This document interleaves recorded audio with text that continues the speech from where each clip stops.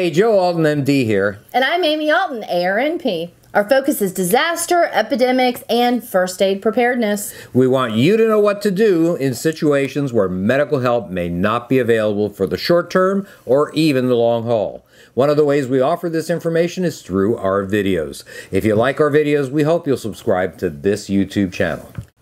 Hi, I'm Joe Alton, MD, also known as Dr. Bones of doomandbloom.net, where you'll find over 900 posts, videos, and podcasts, 900, wow, on medical preparedness for any disaster.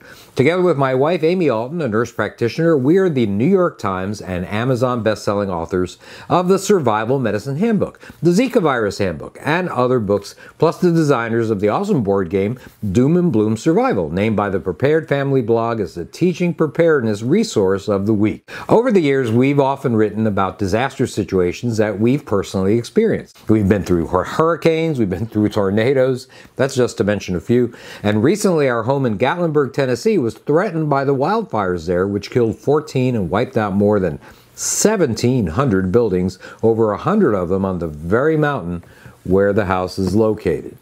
Now, we've written about a number of medical issues that we've experienced as well.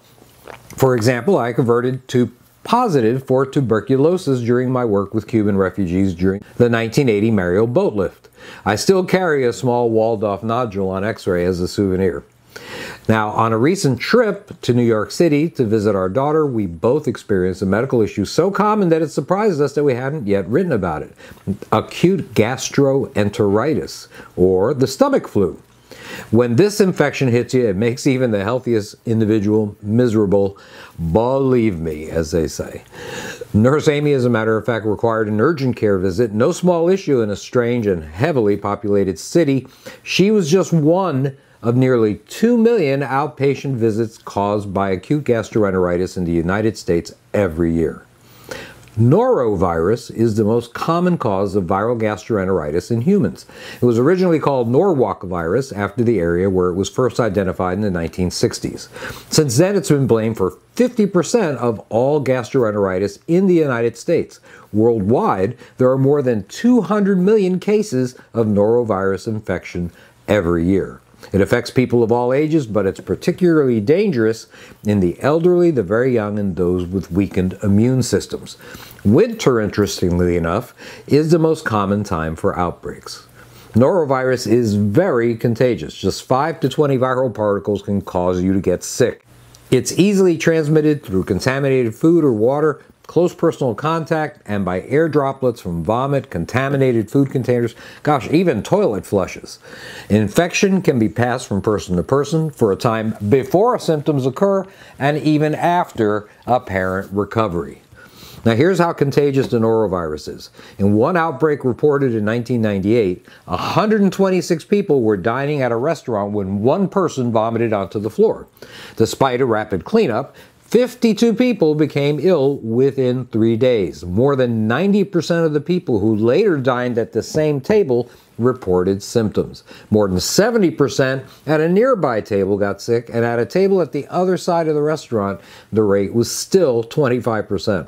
Wow. Well, norovirus is not only very contagious, but it is a hardy microbe, and it is known to survive for long periods outside a human host.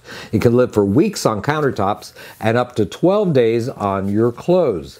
It can survive for months in still water. However, disinfectants containing chlorine, like household bleach, will quickly eliminate it, as will sufficient heat.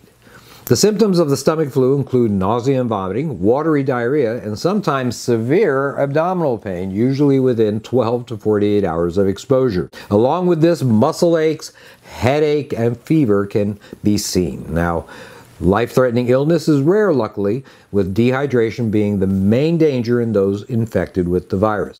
Unlike some viruses that you become immune to after recovering, immunity to norovirus is only temporary, maybe 6 months after recovery.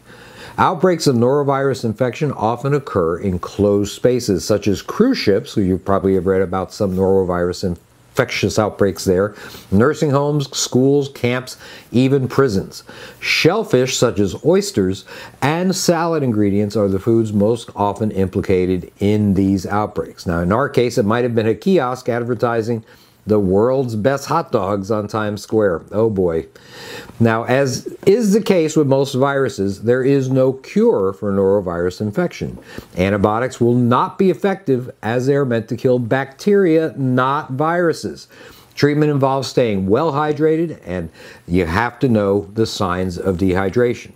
Dehydration could be noted by these symptoms: dry mouth, a decrease in quantity of the urine, a dark color of the urine, dizziness when you stand up, a decreased elasticity of the skin, it tenses when you pull it, and no tears when crying or unusual irritability in infants, and others. Now, using antidiarrheal meds like loperamide, Imodium, and anti-vomiting drugs like ondansetron, Zofran, may also help.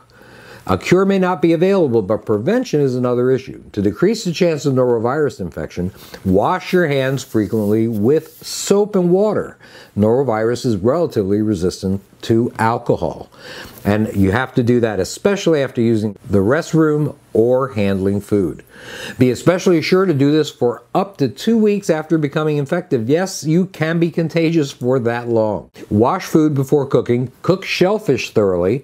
Frequently disinfect contaminated surfaces with a bleach solution. The EPA recommends 5 to 25 drops of bleach per gallon. And keep sick individuals away from food preparation areas. Now, of course, avoid close contact with others when you're sick, and don't share utensils or other items. That's very important. If you are going to handle soiled items of people that are sick, wear disposable gloves. And immediately remove and wash clothes that may be contaminated with vomit or feces. Machine dry them if possible on hot. Now, it may be difficult to completely eliminate the risk of norovirus infection, but careful attention to hand and food hygiene will go a long way towards avoiding the stomach flu. This is Joe Alton, MD, that old Dr. Bones, wishing you the best of health in good times or bad. Thanks for watching. Hey, if you like this video, make an old man, me that is, very happy by subscribing to our YouTube channel, Dr. Bones Nurse Amy, following us on Twitter at Prepper Show, and joining our Facebook group pages at Doom and Bloom or Survival Medicine Dr. Bones Nurse Amy. And don't forget, Nurse Amy's entire line of medical kits are at store.doomandbloom.net. That's store.doomandbloom.net. Fill those holes in your medical storage. Thanks again.